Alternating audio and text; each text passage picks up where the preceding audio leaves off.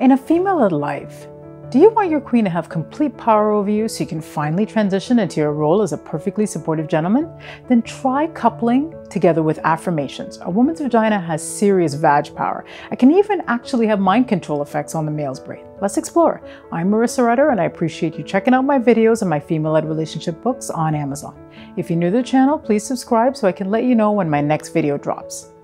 So coupling occurs when a man enters a woman but doesn't move or have sex. It's also accomplished by having your man go between your legs and just enjoy the aroma of your vagina while you read him affirmations. Studies show that while men are inhaling the fragrance of a woman's vagina or inside a woman without thrusting, the men were completely under the spell of the vagina. So the process of coupling is simple. Go inside your queen and just lie together without moving. Now, while inside, your queen will start delivering affirmations to you and you can repeat them. This process can take as long as 15 minutes and requires your concentration.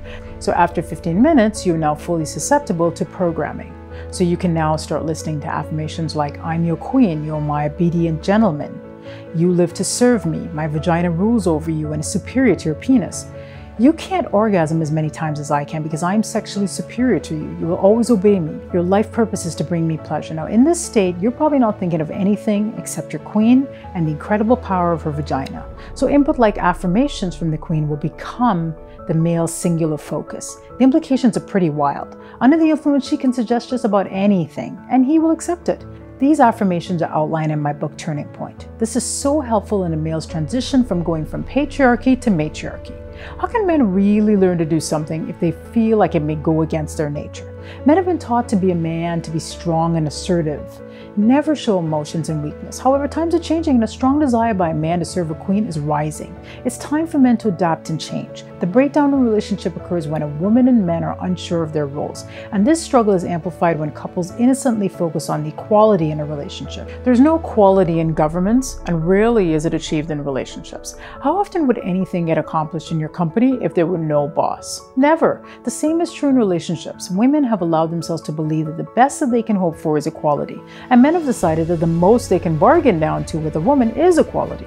The pursuit of equality is not acceptable in female-led life. At this point, females need to step up and take the lead.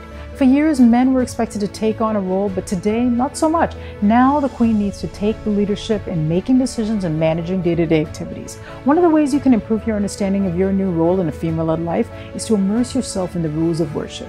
Read Real Men Worship Women so that you will know what is expected of you.